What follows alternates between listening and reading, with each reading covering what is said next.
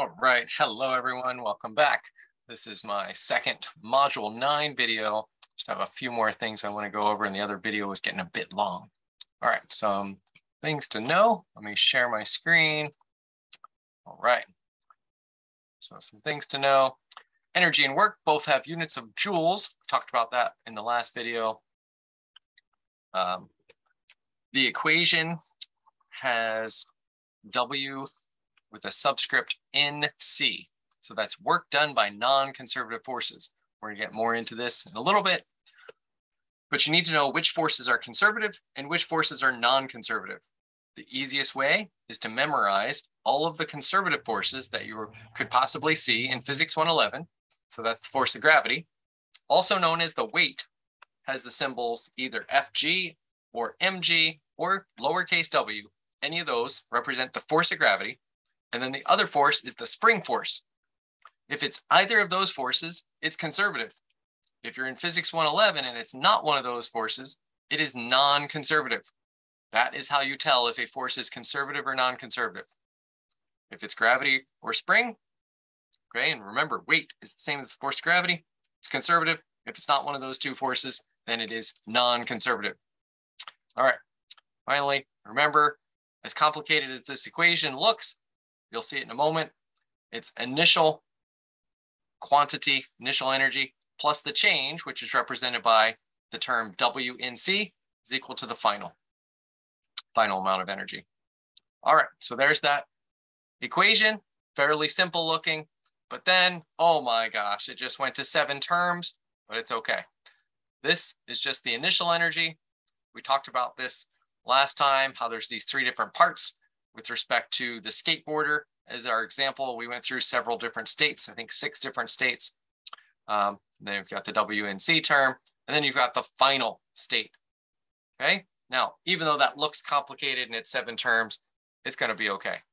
I will write it in a slightly busier looking way, perhaps, but this is a way where a lot of students actually thrive by using this, or benefit, I should say, by using this form of it. And this is on your equation sheet. This form is on there, this form is on there, and the connection as far as this equals this and this equals this, all of that's on your equation sheet. So please stop the video, pause the video now, take a look at your equation sheet, come back, unpause. All right, got your equation sheet? Did you find these 2 equations? Good. All right. Now, a lot of times there will be several of these terms that will be equal to 0, which makes the equation and the math, the number crunching on your calculator easier. All right, so that's just showing you those definitions.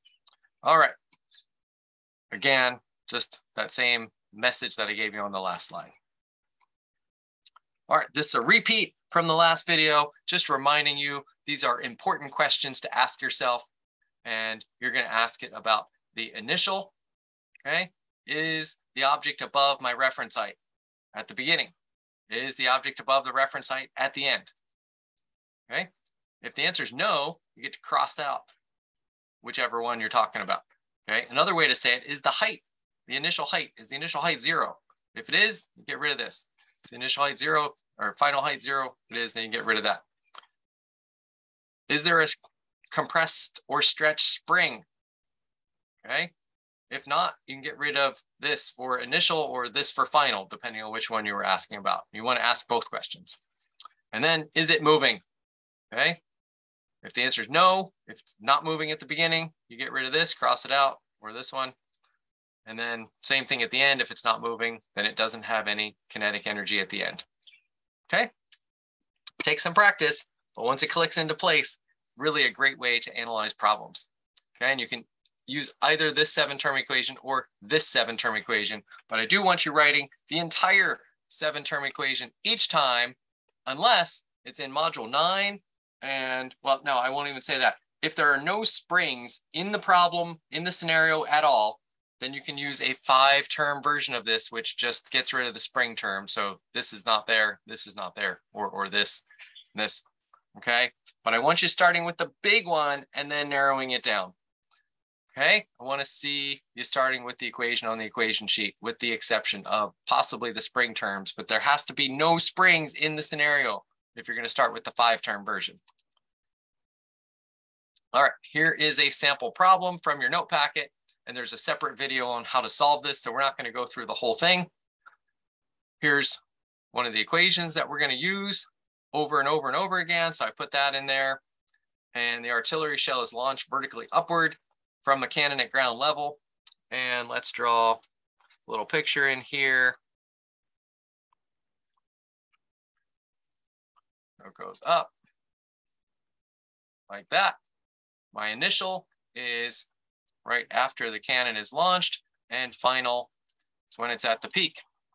So my initial velocity, VI, that's 320 meters per second. And let's see, at the peak, my final velocity is 0. And my final height and my initial height, let's put those in there. H sub I, H sub F. All right, well, we need to have a reference height before we can define our height. So let's make the launch height our dashed line here. Sorry, it's a little bit messy. I'm not great at drawing with this mouse, but that is going to be our reference height, or we could call that the place where PE sub G equals 0. So that means at the beginning, that's this dot right here, kind of got covered up. The height is 0. This dot is 0 meters above this line. And then up here, this is unknown. In fact, that's what we're trying to find. We're trying to find H sub F.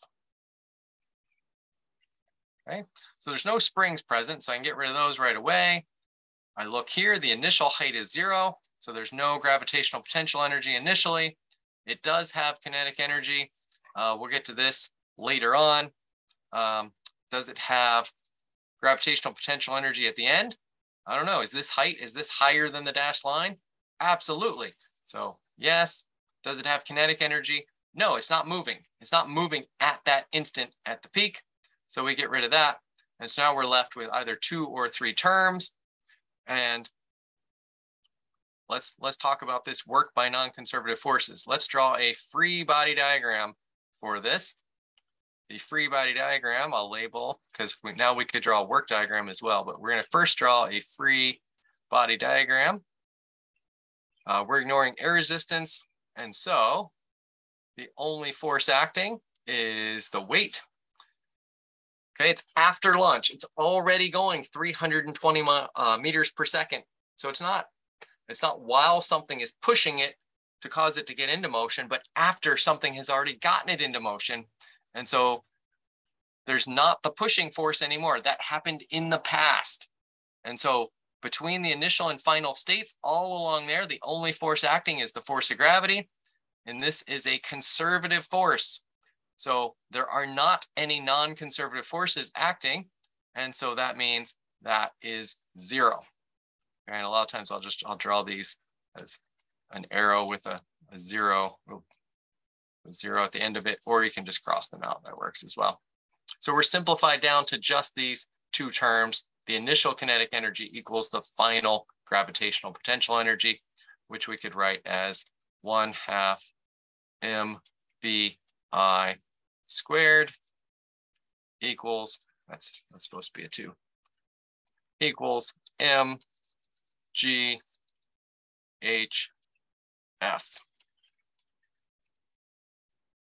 All right.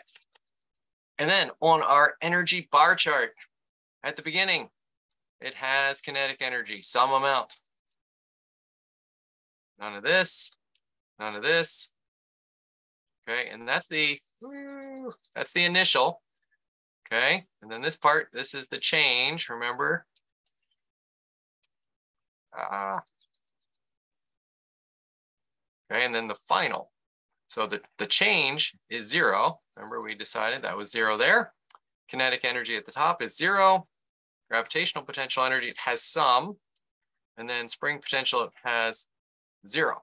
How much gravitational potential energy? Well, has to be equal because, well, what really has to be equal is the left side of the equation has to be equal to the right side of the equation, because these four things are these four things, and it's in an equation. And these three are on the right side. So 3 plus 0 plus 0 plus 0 is 3, and 0 plus 3 plus 0 is also 3. They have to add up. All right, so there's one example. Again, there's a separate video showing you how to solve it in more detail. This is a conceptual look at it. Here is a similar problem, except the shell was launched like this. So it goes in a parabolic arc. We're like, oh, where's initial and final? Is this initial and this is final? Well, no, because it asks how high will it go? So that's not going to be our final. Okay, our final is going to be right at the peak. What's the highest it could possibly go? H sub f. Just like last time, we're trying to find out how high it could go relative to some reference height. Okay, so that's our reference height. That's where PE sub G equals 0. And initially, we have VI equals 320 meters per second, just like last time. And H sub I equals 0. We're defining the starting point to be the same as the height where the gravitational potential energy is 0. Now, is the velocity equal to 0 at the peak? Well, remember, this is two-dimensional motion, so it has an x component and a y component. The x component is never 0 for 2D motion. The y component is 0, but this is not equal to 0. Okay, it's not 0. I don't know what it is. Like, I can easily calculate it. In the other video, we'll show you how to do that, but it is not 0. Okay, so we look in here. We've got just this term left on the left side, and then on the right side, we have this term and this term left. So when we go to do this, if we use the same scale as the last time, looking at our bar chart, the left side is the same, but then over here, it's still going to have some kinetic energy when it's at its peak. And then this one, plus this one, this is now 1 high, and this is 2 high on whatever arbitrary scale this is, such that 3 plus 0 plus 0 plus 0 adds up to 3, and 1 plus 2 plus 0 also adds up to 3. So the total of this is 3, the total of this is 3. Now you didn't have to use that. You could have drawn this first one to be 4 or 5 or whatever, but the total of all these has to add up to the total of all these. So that gives you a start on understanding a couple of different related problems. And I hope that you enjoy this module. But again, you're not going to enjoy it until you get better at it. So get in there and do some practice in the note packet. Don't just copy down the solutions from the note packet videos. Try them yourself. And then watch just as much of the video as you need to get a boost, if you need a boost at all. And then either way, at the end, check your answers by watching the full video. Don't just fast forward to the end, get you into trouble. All right, you'll gain a lot more from it by doing them yourself first. Use the videos just minimally to get you unstuck. And then at the end, watch the whole video and make sure you didn't miss anything, that you understand it fully. All right. That's it for this one. As always, I am more than happy to meet with you in office hours. And those are the scheduled ones, or just the ones where you're like, hey, can you meet now? Or could you meet sometime today or sometime tomorrow? This is when I'm available, and we'll find a time that works for both of us. All right. Hope to see you soon.